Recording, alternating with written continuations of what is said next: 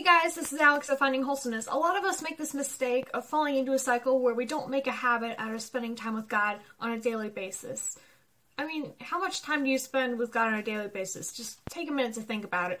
Maybe you do a little bit at night, or you go to church on Sundays, or both.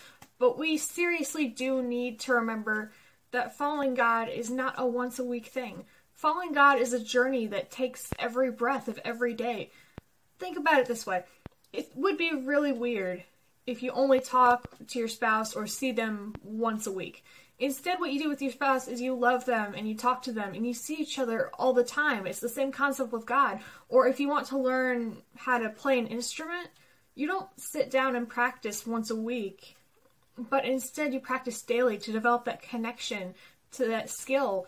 When you sit down and be with God on a daily basis, it's more beneficial to you because you will begin to have that stronger connection and that stronger faith because that personal relationship is being built and it's beginning to grow.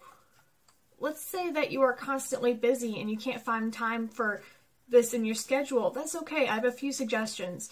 My first suggestion is I assume that you bathe, or at least I hope you do at some point. But that's a good time to spend with God if you don't think of anything else.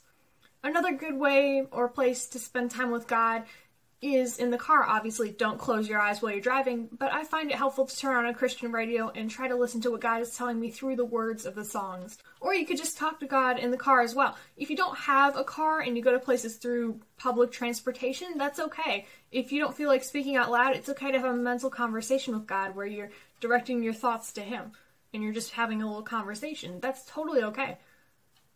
Another way that you can make time to spend with God is if you get up a little earlier. And I know that sounds a little intimidating. You might be a little bit sluggish later, but it will be a good way to start off your day.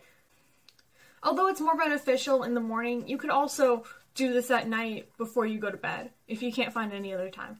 Anyway, I hope these suggestions were helpful in some way. Let me know in the comments what you do to make time for God if you are a busy person. But anyway, don't save God until Sunday. Instead, we should be with Him every day. Thanks for watching. This is Alex of Finding Wholesomeness signing out. Bye.